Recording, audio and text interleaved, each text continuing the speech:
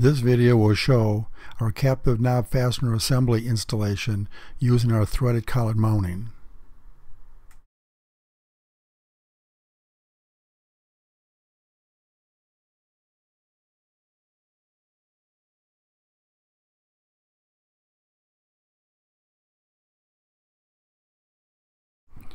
Thank you for joining us at SRS Industries. This is one of a series of videos that we offer showing you various configurations that you can perform using our captive knobs. For additional information, visit our website at srsindustries.com or call us at 630-569-5007. Before we talk about preparing the panel, you need to remove the knob fastener and the instruction sheet from the packaging.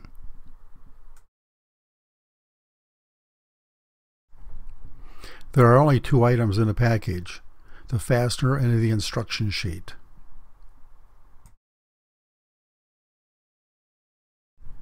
Review the instructions for the size of the fastener being installed to determine the proper thread hole dimensions.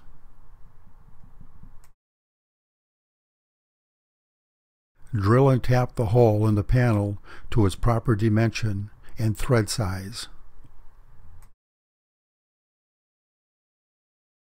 Machine a significant chamfer on the front of the threaded hole.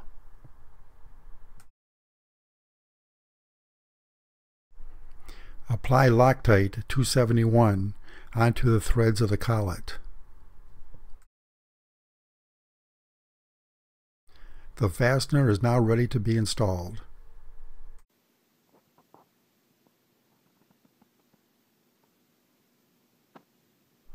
Position the fastener with the Loctite on the threads into the threaded hole in the panel.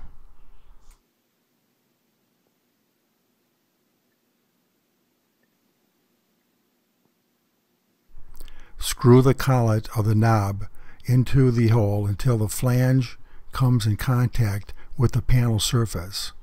Using the flats on the collet, tighten the fastener securely to the panel. Make sure the flange on the collet is tight against the surface of your mounting panel. If not, re-chamfer the threaded hole. Look at the bottom side of the panel. You will notice that the threaded shaft of the fastener is retracted into the collet.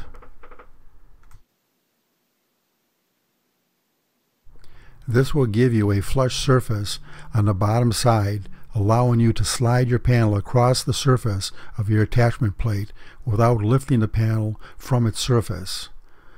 You can also use the knob as grip handles. No tools required.